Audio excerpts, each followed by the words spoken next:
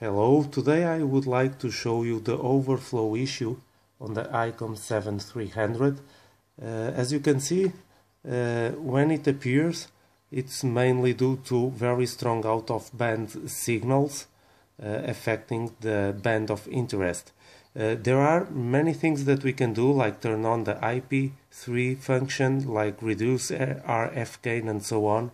But what I would like to show you today is how to use the tuner as a pre-selector to avoid out-of-band strong signals to overload the front end. And this is the perfect case.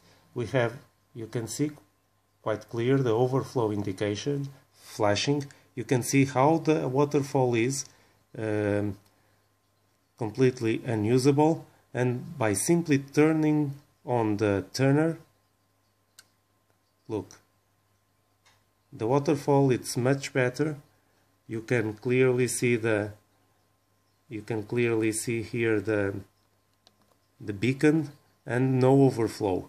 If I turn off the turn indication, well, the overflow, it's here once again.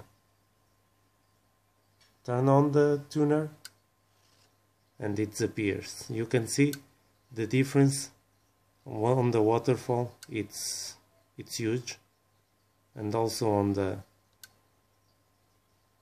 overflow indication. Thank you for your attention. Enjoy the 7300. Good DX.